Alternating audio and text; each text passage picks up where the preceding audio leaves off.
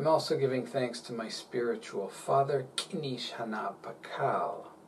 I am here to do your work, and I thank you for your continued energetic blessings and support. Greetings, dear soul. I am Crispy, a Gaian, Mayan, Pleiadian emissary of light. Een Lak'esh Alakim. I am another you. You are another me. We are one Godsciousness. And today I'm very excited to bring to you the information of Paramahansa Yogananda's Mayan birthday. He was born in India on January 5th, 1893, and if you put those dates in my website, you can see he is called Transcending Reincarnation.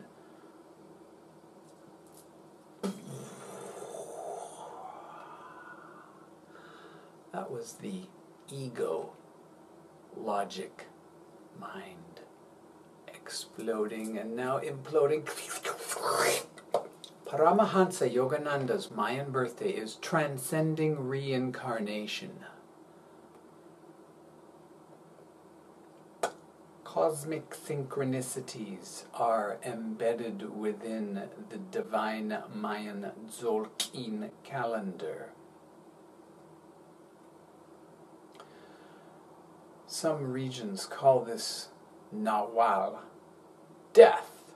To the Maya, like the Indians and all indigenous cultures, death automatically implies rebirth, unless you are transcending reincarnation, which I believe is true of Yogananda. I do not believe he came back into a body. Some people may say otherwise.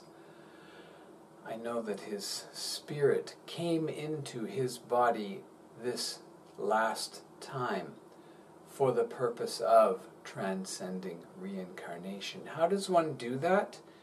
You clear up all of your karma and you transcend your shadow ego, which means embody your shadow ego, which means embrace and love yourself completely and unconditionally. That is all. Yogananda himself would say, anyone born on my Mayan birthday can also transcend reincarnation, just as anyone born on any day of the year can also transcend reincarnation. But here we have the Mayan calendar, which is Pleiadian, by the way, telling you that Yogananda's soul cartography was transcending reincarnation. So what I'm going to do is tell you his 4 guide positions. His core self birth tone, 13, the 13th tonal, 2 bars and 3 dots, meaning transcending. It also means all of these other key code words here. His Nawal is Kimi, meaning reincarnation. And it also means all these other words here. And what I do for my clients is I go into a altered state of consciousness, a light trance, and I put together words. I weave together sounds of meaning and create a fabric called high vibration code phrases. And I'm going to tell you the 3 for Paramahansa Yogananda's Transcending Reincarnation Core Self. And then I will tell you the 3 for Past Wisdom Guide, Divine Feminine Guide, Divine Masculine Guide, and Future Vision Guide positions using the exact same technique. I will also be giving you a few quotes of Yogananda's I've only read 2 of his many, many, many, many books. And I also suggest that you watch this movie where you will learn a lot more. So here we go with 3 high vibe codes for his core self birthday. Eternal, unconditional love. Humble cosmic consciousness. Psychic serenity. These, I feel, are part of his song that he came through to sing. So now a little bit of explanation. Everyone born on tone 13 has tone 5 for their past wisdom guiding tonal influence. That is because we add 5. 13, 1, 2, 3, 4, 5. Everyone born on reincarnation, you count back 8. Reincarnation is the 6th Nawal. 6, 5, 4, 3, 2, 1, 0, meaning 20, 19, 18. The 18th glyph is called Obsidian Mirror Knife. So Yogananda had empowering obsidian mirror knife for his past wisdom guide position. By the way, all of these 4 positions are reflections of yourself. They are not external to you. There are people whose birthdays are on those other days, of course, and I will tell you that in this position, Francis Ford Coppola was born on that day. Interestingly enough, I always tell all my clients the shared birthdays in their core self and all other positions if there are known people with those days. Now, before I get into the high vibe code phrases for empowering obsidian mirror, obsidian knife, I'm going to give you one little quote. The spine and the brain are the altars of God. That's where the electricity of God flows down into the nervous system, into the world. And the searchlight of your senses are turned outwards. But when you will reverse the searchlights through Kriya Yoga and be concentrated in the spine, you will behold the Maker. That's what self-realization teaches. This was in 1920. He went to America and became instantly very famous, giving talks, primarily in New York City area first, for quite some time, about 4 years before he moved to California in 1925 and started the Self-Realization Fellowship there, forming a center there. He began the Self-Realization Fellowship in New York, but didn't have a center. It was just what he was doing, bringing Kriya Yoga meditation techniques for calming the mind and concentrating the mind. That is basically what they do with the Kriya Yoga techniques. Now, you may have noticed some similarities in some of that quote with his Mayan birthday. And it's true. The Mayan calendar is, as I said, Pleiadian in origin before it came to Earth. However, the Pleiades were the 6th solar system that the Tzolk'in was taught to. We are the 7th This is truly cosmic. Wherever there is DNA with bipedal creatures with 5 fingers and toes, the Tzolk'in is true for them as well. Now, empowering obsidian mirror knife. Here are 3 high vibration phrases to help illustrate the energy of that day. Core purpose of healing. Vital order of non-attachment. Impeccable inquiry. So these energies in particular would have been streaming into Yogananda in the first 13 years of his life, but all 4 positions are part of his core self and were always feeding him energy. But definitely the first 13 years of one's life, your foundation is partially formed by your past wisdom guide. Now, tone 5 comes down across the heart chakra to the left-hand side, the feminine side. The right-hand side is the masculine side.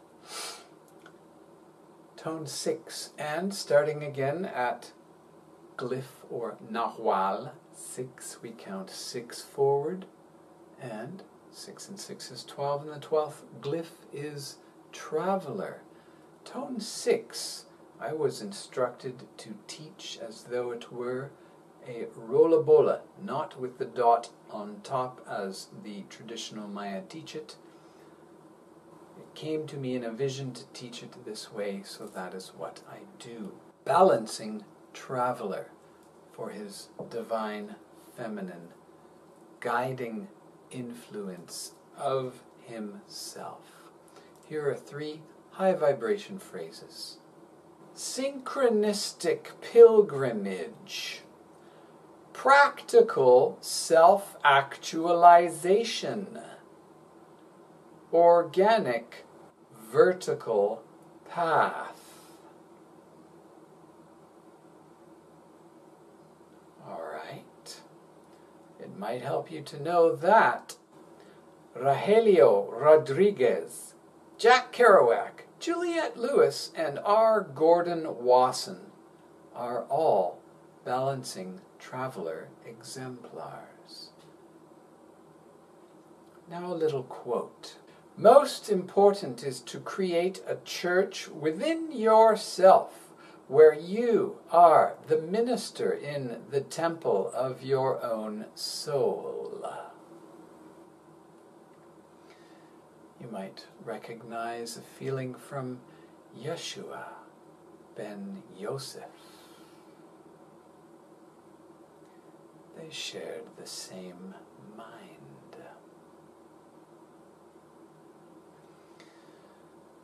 5, 6, 7. Yes, you guessed it, tone 7. Starting on 6, we count backwards 6 to 20. The 20th glyph is Solar Chief. Tone 7, reflecting Solar Chief, which happens to be Leonardo DiCaprio, Linda Sheely, Ken Kesey, and Barbara Marciniak. Rather high vibration group of people in this position. So again, divine feminine, divine masculine, neither of which can be activated or embodied unless they both are. Okay? Without your divine masculine, you cannot be divine feminine, and vice versa. He was definitely both. Here are 3 high vibe phrases for this position. Enlightenment through meditation. Authentic observation. Flowering chakras. He taught North America about the chakras that are in our spine.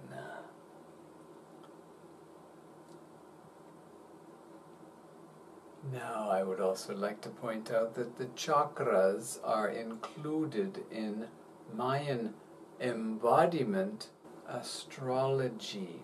Everyone born on tone 13 automatically has all 7 chakras lit up potentially if they transcend their shadow ego. Most people never do. You cannot experience your chakras unless you do. Even just for a moment is sometimes enough. It doesn't have to be the permanent absolving of attachment to selfhood. It can be just the briefest flicker of knowing that your chakras are alive and spinning all of the time.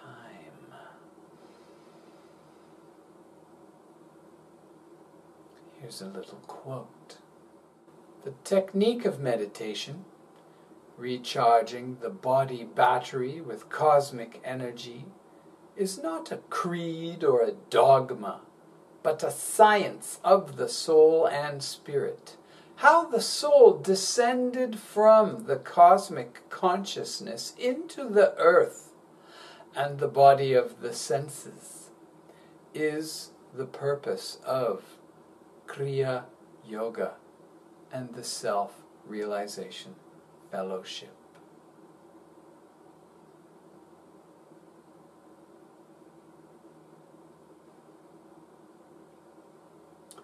Five, 6, 7, 8. Starting on 6, we add 8, and that is 14, and the 14th Nahual is Jaguar Shaman, tone 8. Harmonizing Jaguar Shaman.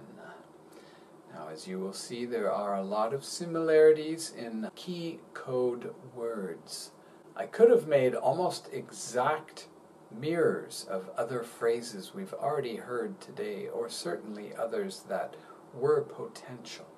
And maybe I should, but here are the 3 that came through for you, for him, for all of us.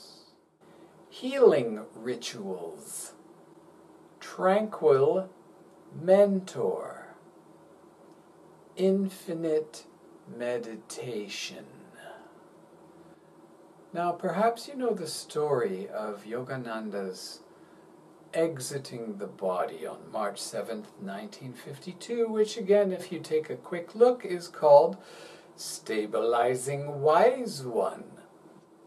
And the story is almost exactly 24 hours before he left the body, he told one of his closest assistants that in just a few hours I will leave my body. And it was on uttering the last word of his speech that he fell to the ground and left his body. You can find the whole speech right here, and it's short. I suggest you do read it, but here are the last few words. God made the earth, and man made confining countries and their fancy frozen boundaries, where Ganges, woods, Himalayan caves, and men dream God. I am hallowed. My body touched that sod.